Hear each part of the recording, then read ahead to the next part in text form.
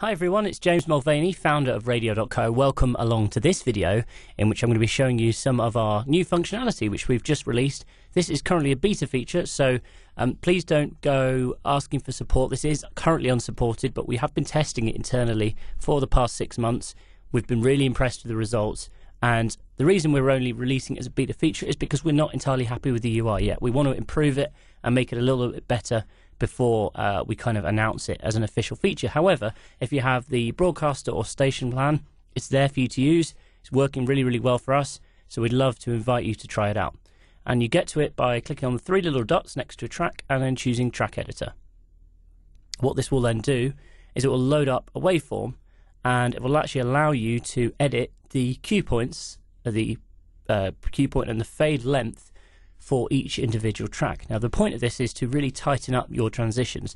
By default, the system will have a default crossfade length, for example 3 seconds, which means each track will overlap by whatever you've defined in the settings. However, we understand that not every track is equal, and we want to really improve on this functionality. And some of the features that we'll be adding is automatic detection. So whenever you upload a song, all of this stuff is going to be predefined based on a set of industry standard parameters that we'll set, so the system will automatically guess effectively where is best to be in and out.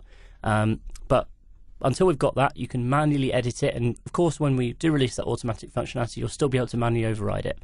We're also going to be improving this UI because we understand it is a little bit confusing right now. So I thought I'd just make a quick video and just show you exactly how to use it.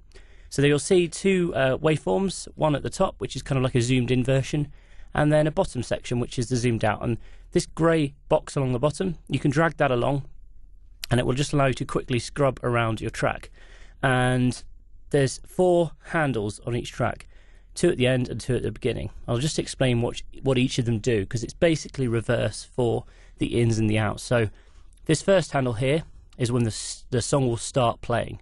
So you've got to imagine your previous track is fading out, and this one effectively is where this track will start playing from. So if you want to skip the intro of a specific song, what we'll do is we'll need to drag this. So let's cut off this introduction here, and the more you get the hang of this, the more you work with audio, you'll get to recognize what waveforms look like, and you'll get to understand when is good to set these. You can also preview by any time you want, just by clicking. If you move this pointer around, you see that's like a playhead, and if you actually click on the play button down here, so we'll start playing from there, you'll hear there's nothing at the moment.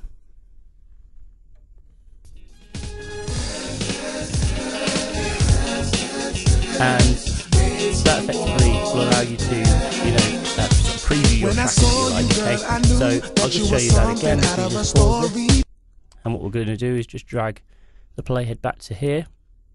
And because obviously this track hasn't started playing, you'll hear silence to begin with, and then you'll hear the track fade in.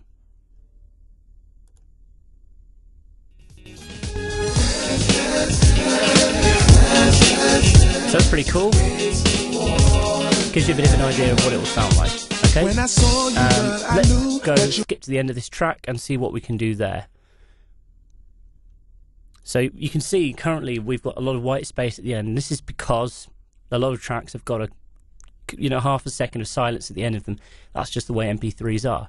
We want to tidy that up, so what we're going to do is we're going to set, this is the reverse of our intro. So effectively, if we go back here, this is where the fade will start fading from. So the fade out will begin at this point, and the track will actually finish at this last handle. It's completely the opposite way round of the intro. So let's just try setting up out there, and what we'll do is we'll play our preview. Make sure I've got it actually turned up on the desk here.